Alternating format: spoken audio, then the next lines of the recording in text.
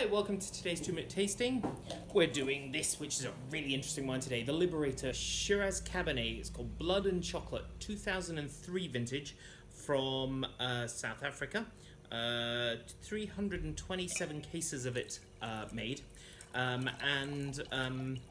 little bit about Liberator. A chap called Richard Kelly, he goes off to South Africa and finds wines that are delicious or, but are maybe going to get blended into something else, or he'll find little parcels of wine that the producer doesn't know what to do with, and he puts them under the Liberator brand, and this is episode 22.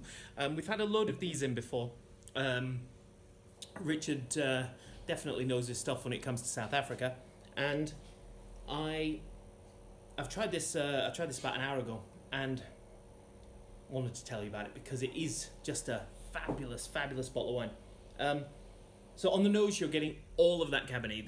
You're getting the cherries. You're getting the cassis. You're getting the sort of damson skins and the earthiness from it. It's really nicely mature, a little fungal character coming through, sort of mushroominess and sort of dirty forest floor and that sort of aroma.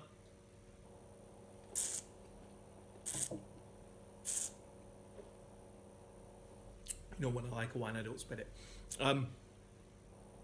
The palate, a grip of tannin, and then you're getting lovely sort of old Bordeaux-esque flavors, but with this pepperiness coming through, and it's there.